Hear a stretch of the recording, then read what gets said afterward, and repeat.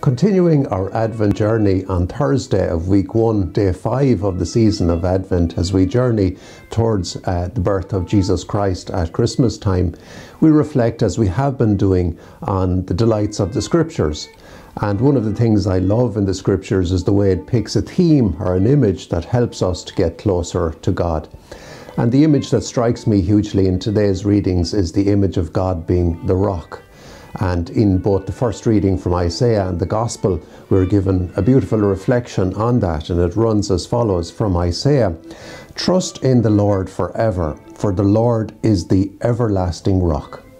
And in the Gospel from St. Matthew, the theme being "The wise man built his house on a rock," it runs, "Therefore everyone who listens to these words of mine and acts on them will be like a sensible person who built their house on a rock.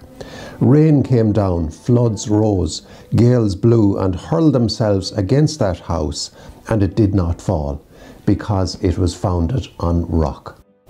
What a fantastic image that is, God being a rock, being strong, being there for us.